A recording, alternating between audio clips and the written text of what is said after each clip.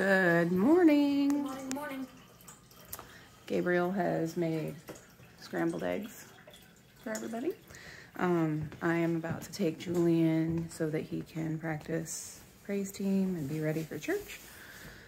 And yes, my hair is back to normal again. Okay, so apparently Gabriel made a bird feeder in Sunday school today. Pretty cool. Mom and I have made it to our destination. We're out in the parking lot.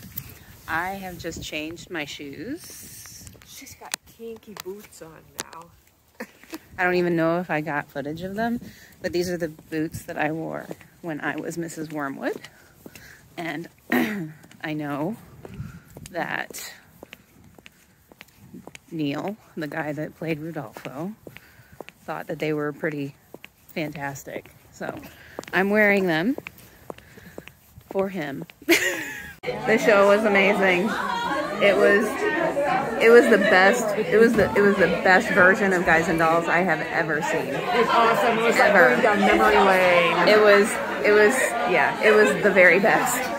The star of the show. Hi. I don't know where your camera is. Right here. Right there. You were awesome. It's so good to see you. It's good to see you too. I am back home. I've been home for a while now. I think I'm actually going to be taking a walk in a little bit. But it was such a good show. Oh my gosh, it was so good. So good.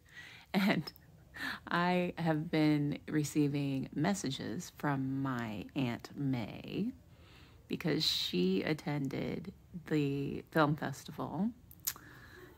She and Patrick, my cousin, attended the film festival that had Gabriel's first feature film that he's ever been in. And she got pictures with people, and it just makes me so happy. Like, it makes me so happy. And I mean, it's like, it makes me happy and sad because it would have been so amazing to go and be there for that, the premiere, but it just was not in the cards for us. And we just found out that Gabriel's film uncle, Cameron Roberts, won Best Actor at the film festival. So, like, Gabriel's so excited for him, and we've texted him, and yeah, so it's just, it's so cool.